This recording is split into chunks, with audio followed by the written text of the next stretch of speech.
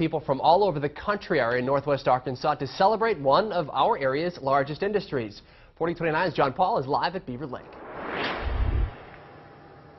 Ben, we are here at Beaver Lake. This is the bass fishing tournament. I'm going to move out of the way here. And beneath the fog, you can see that there are several fishermen out here on the waters. Many others are out here, but it's very difficult to see them here. This is one of the events scheduled for this year's Poultry Festival.